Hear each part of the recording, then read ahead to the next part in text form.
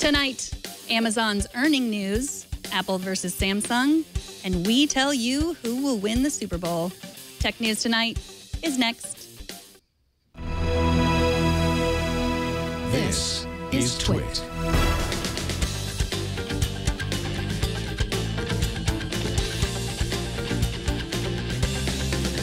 This is Tech News Tonight, episode 264 for January 29th, 2015. This episode of Tech News Tonight is brought to you by Squarespace. Creating and editing your website is easier than ever using their redesigned interface, Squarespace 7. With integrations from Getty Images, Google Apps, new templates, cover pages, and more. Try the new Squarespace at squarespace.com and enter offer code TECHNIGHT at checkout to get 10% off.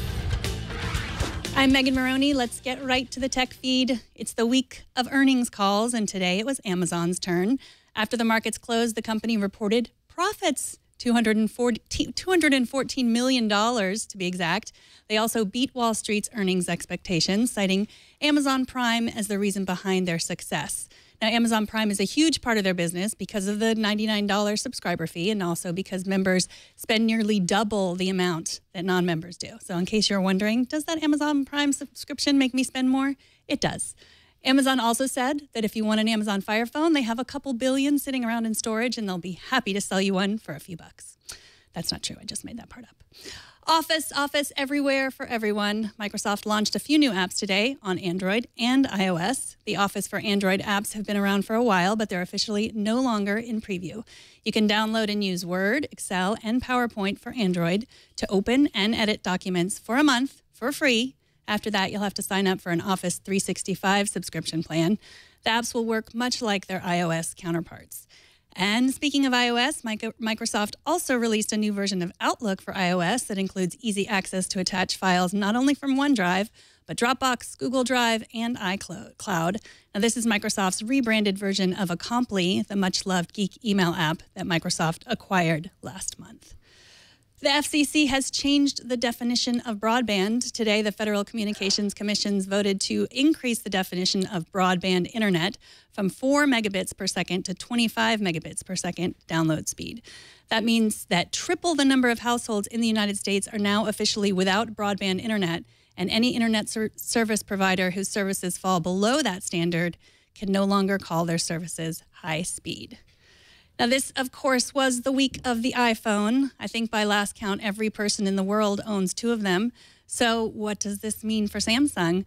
We've invited Steve Kovach, senior editor at Business Insider, to talk about the Apple-Samsung smartphone rivalry. Thanks for joining us, Steve. Hey, thanks for having me.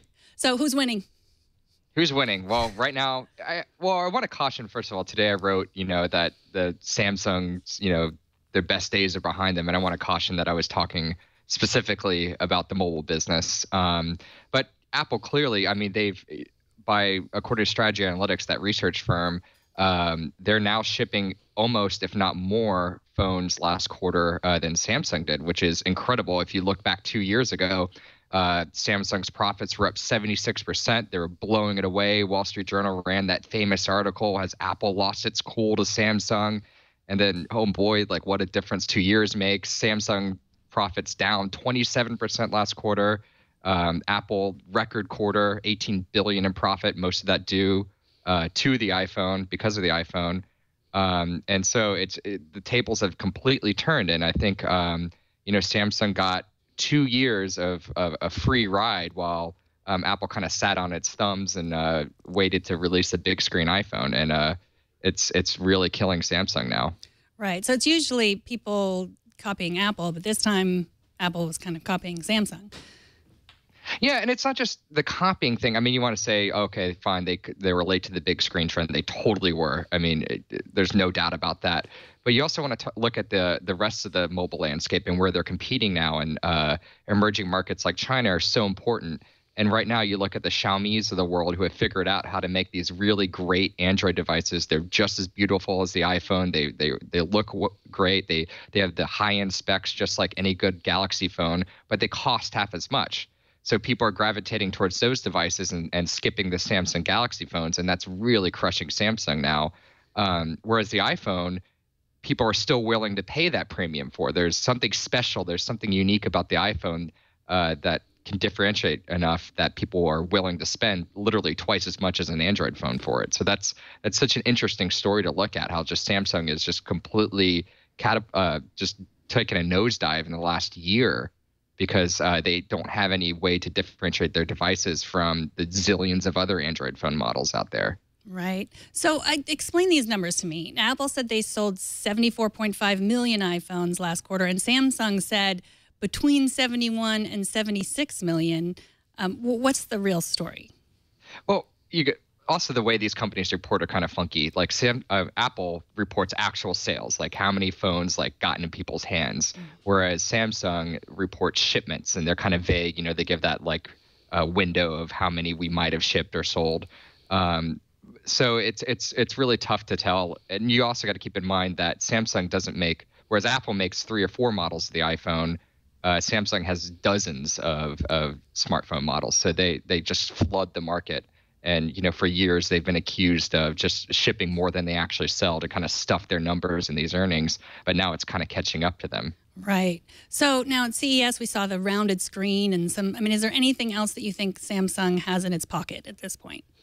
I don't think it comes down to hardware for Samsung. You know, I've heard from people who know what the Galaxy S6, the next phone, is going to be like. They're going to create one. It's going to be metal.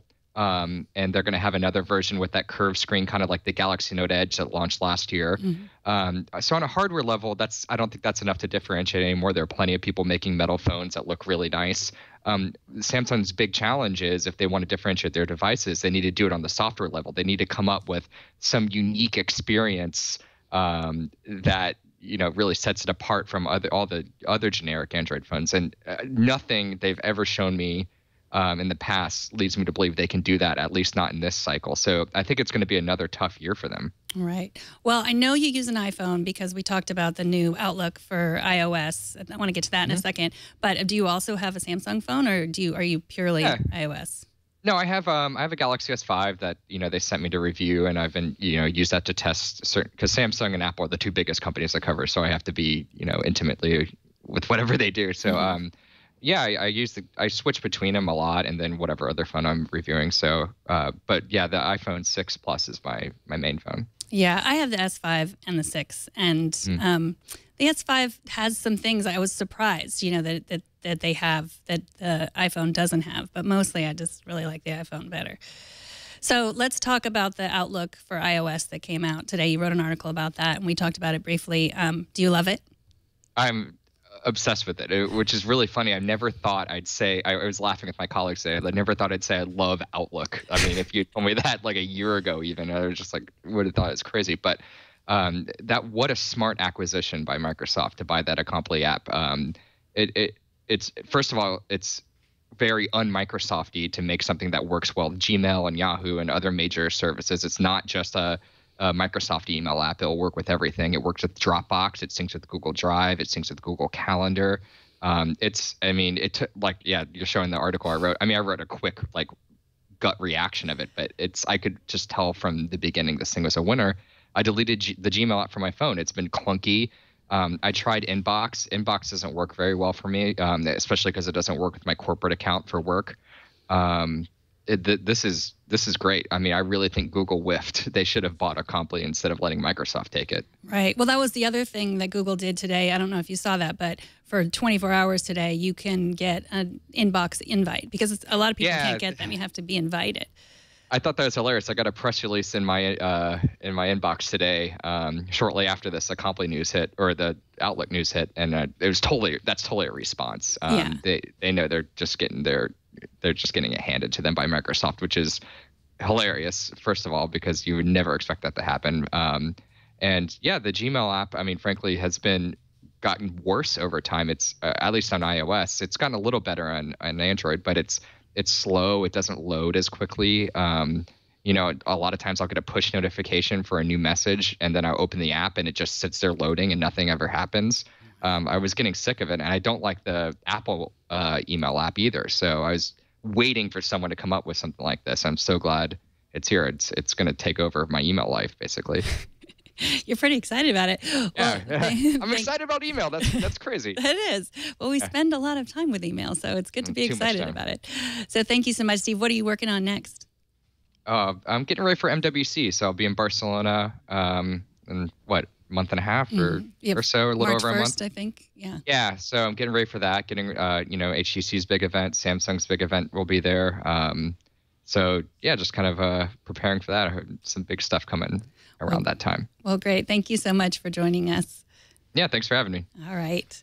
Coming up, Nintendo tries to win over YouTubers, and Facebook is following you. But first, this episode is brought to you by Squarespace.com. Squarespace recently launched the completely redesigned interface, Squarespace 7. Now it's even easier to create your own professional website or online portfolio. Here's why you'll love Squarespace. Now you can do live editing on one screen, making changes is easier with no more toggling to the preview mode. 14 new designs, giving you over 30 to choose from. Squarespace has design templates for everything, including musicians, artists, architects, restaurants, weddings, and e-commerce. Cover Pages is new with Squarespace 7. Choose from 10 new templates, perfect for creating quick landing pages for your brand or personal identity. Use Getty Images for just $10 each. You can pick from thousands of professional Getty images and use them on your site. Social media is built right in, so you can link your site to Facebook, Twitter, Instagram, Google+, Tumblr, YouTube, Pinterest, and more. You can also use their mobile apps with the Portfolio, Note, Metric, and Blog mobile apps. You can make changes to your site no matter where you are. It's incredibly easy to use, and if you want some help, Squarespace has live chat and email support 24/7. It's also inexpensive. It starts at just $8 a month, and Squarespace takes care of hosting, so you don't have to. Plus, you get a free domain name if you sign up for a year. So start a free 2-week trial with no credit card required and start building your website right now.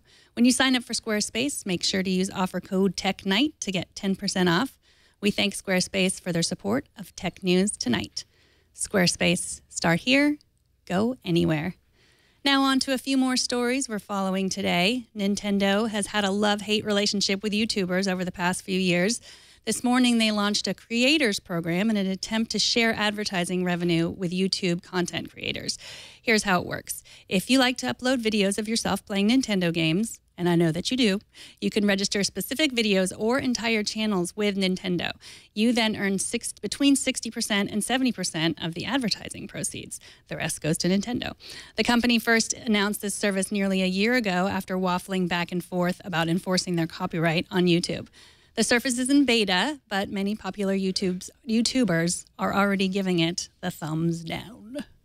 Today, Facebook announced that they would soon begin testing a service called Place Tips, starting in New York City.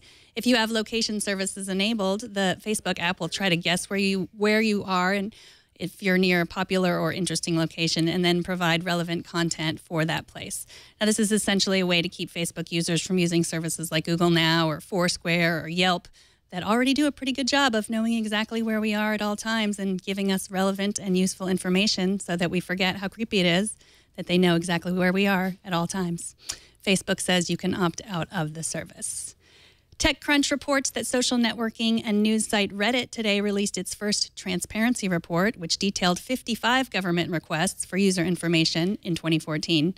Reddit says they complied with 58% of those requests for user account registration data, log data, and content uploaded. Although Reddit says they never received a national security letter or any other classified request for user information, their report is part of a wave of transparency reports released in the past year after Edward Snowden's revelations on government surveillance. And finally, Apple might have sold a cajillion iPhones, but when I asked Siri who was going to win the Super Bowl, she totally blew me off. But according to Business Insider, Microsoft's digital assistant Cortana is calling the game. Cortana used a Bing Predicts algorithm to predict every NFL game with 66.9% accuracy this season. For this Sunday's game, Cortana predicts a final score of Patriots 24, Seahawks 23. Now, perhaps GoDaddy should have talked to Cortana before they made that horrible Puppy Mill Super Bowl commercial. If you don't know what I'm talking about, Google it, or rather, Bing it. That's it for this edition of Tech News Tonight. Subscribe to the show at twit.tv/TN2. Write to us at TN2@twit.tv and watch live every weekday at 4 p.m. Pacific. Don't miss our morning news program, Tech News Today, every weekday at 10 a.m. Pacific, 1 p.m. Eastern. And if you like what you see, tell a friend and subscribe and tell your friends to subscribe. I'm Megan Morrone. Thanks for watching. Bandwidth for Tech News Tonight is brought to you by CashFly.com.